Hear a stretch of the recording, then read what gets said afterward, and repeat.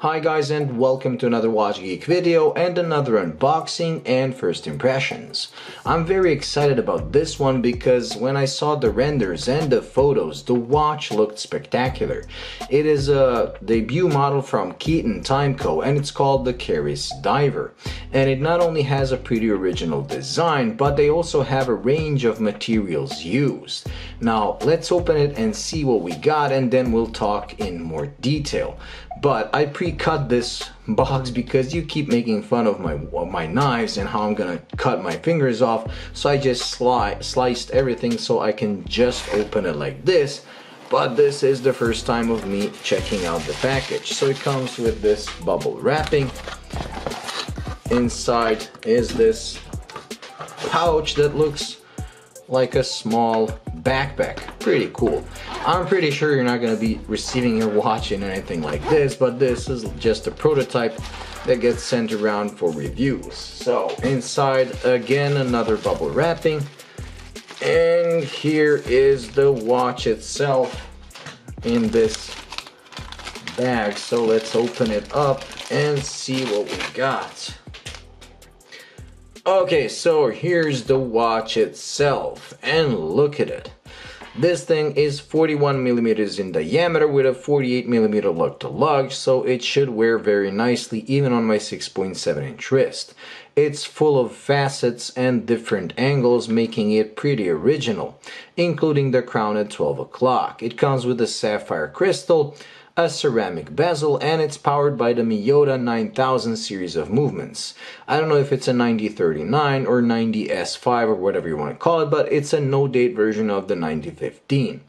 Let's check out the bezel because it's been moved. And the action is pretty good. It's not super smooth, but it clicks precisely. And it's pretty okay and easy to grip. Like I said, the crown is at 12 o'clock and it's pretty small. So let's unscrew it.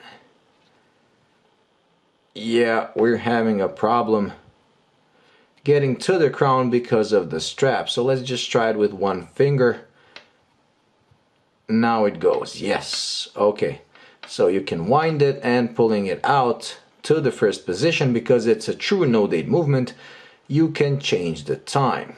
Now let's try to... Okay, so now we're having a problem screwing this in because you don't have a grip, and I really don't have large fingers. So this is pretty bad. I think I finally managed. Okay, so you can do it, but it's a lot of work. And like I said, I have pretty small fingers, so I don't know how someone with bulkier fingers is gonna make it. Now this is a pre-production prototype, so I really do hope that Keaton Time addresses this after they watch my video, because this to me is not acceptable as a usage. This is pretty disappointing. Maybe they'll fix it for the production models, because look how the strap covers pretty much half of the crown. That's why you don't have enough grip. So that's pretty disappointing, although it looks pretty cool.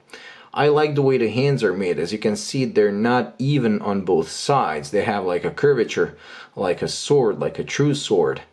And like I said, this comes in a variety of materials. Starting with the case, you can choose between stainless steel, grade 5 titanium, and Damascus steel. When it comes to the dial, you can have a regular all-lume dial, you can have Damascus steel dial, and you can have something they called Cremiscus, which is titanium Damascus, and it's anodized and blue in color. It's pretty stunning in photos, and I'll put some of the renders probably here. And you can also have a wooden dial, and it's made of Amboina burl, which is one of the most expensive burls out there, that's used for gun grips, knife grips, and expensive pens and whatnot. It's very, very beautiful, and I'll put a render of that as well. This one is a Damascus steel, but it's kind of underwhelming in person. On camera it looks pretty good, but let me just take it off camera. I kind of expected it to look a bit different, but what can you do? Anyways, let's check out the lume. and put it on my wrist. When it comes to pricing, it ranges from $350 for the basic stainless steel case and all lume dial, all the way to $790 for the Kremiscus dial and Damascus case, which in my opinion is the most beautiful. I mean, that and the wooden dial are the most beautiful two watches. So let's charge it a bit again and turn off the light to check out the lume. And there we go. Okay, the one thing that doesn't disappoint is the lume. It glows in blue, and on camera it looks pretty good, but in person it looks even more spectacular. The chaptering is really very, very visible. I wish the hands were a bit thicker, but they're pretty visible as well.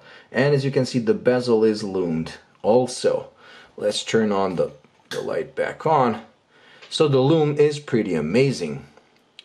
The case back is closed, and the watch seems a bit thick, but not overly thick. Let's try it on my 6.7-inch wrist and conclude this review. Okay, so it comes on this waffle strap rubber, and it's a pretty good rubber because I can see it's pliable, but it doesn't seem to be like one of those made of silicone that collects lint, but we'll see after I wear it for a couple of weeks. Now on my 6.7-inch wrist, as you can see, it doesn't overhang, and it looks pretty good. It is large, but not overly large. I really like the dimensions. It is pretty thick, but again, not overly thick. So pretty cool. And the rubber strap is very comfortable. So pretty cool watch. Anyways, that's it when it comes to this unboxing and first impressions. Like I said, please do stay tuned for the full review. I hope you enjoyed and found it useful. If you did, please like and subscribe, and I'll see you in the next one.